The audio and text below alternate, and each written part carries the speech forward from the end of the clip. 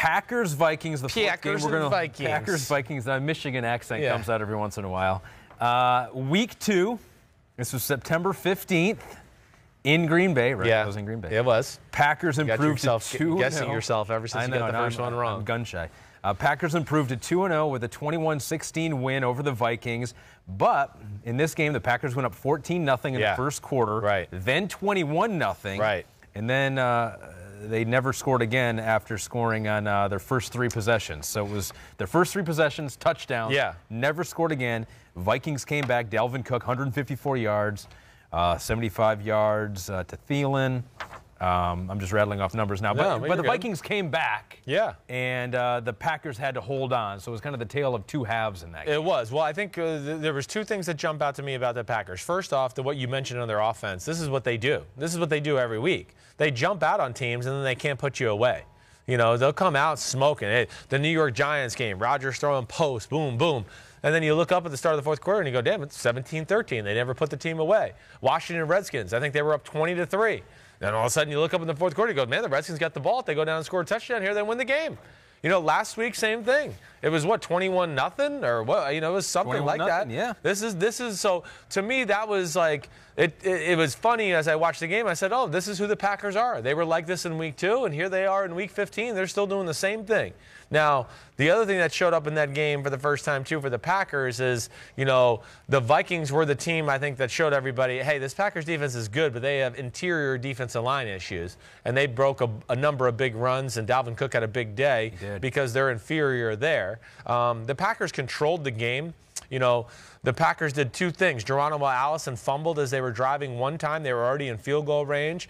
They were up 21-7 at one point, and LaFleur, instead of just kicking the field goal and making it a 3-score game, he went for it on 4th and 1, and the Vikings stopped them.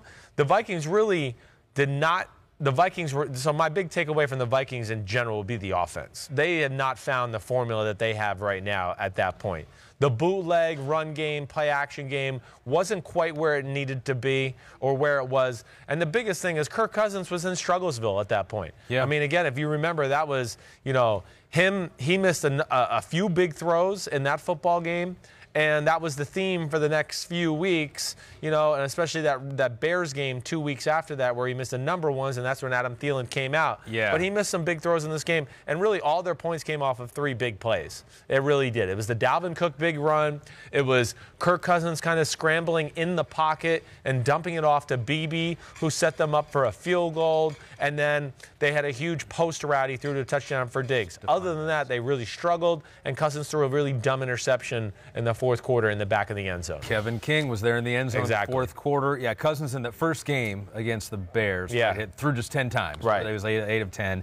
This time he threw 32, but just 14 completions. So you're right. Yeah, they've gotten into more of a rhythm. So you would say where these teams have come since week 2. The Vikings are better. The Vikings are better offensively. Right. Yes. Than the Packers. Although the Packers, they were kind of getting their footing. Matt LaFleur, they were. Aaron Rodgers. There was the unknown of the Packers offense. You don't think they've gotten measurably better? I don't know if I'm going to sit here and say measurably better. Have they gotten better? Yes, but I don't think measurably better. And I think the big thing I look at is their defense has got measurably worse.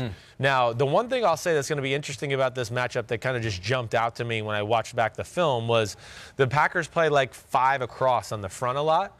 And when the Vikings did want to run the bootlegs and do that kind of stuff, they couldn't do it. Preston Smith was always there. Zadarian Smith was always there. And I would think that could be a problem for the Vikings once again in this game, unless they can get the run game going and get that guy to commit. Yeah. But either way, no, I think the Vikings are a better football team. I think the Packers are too, but I think the Vikings made a more, what do I just want to say, a bigger jump from then to now than maybe the Green Bay Packers did.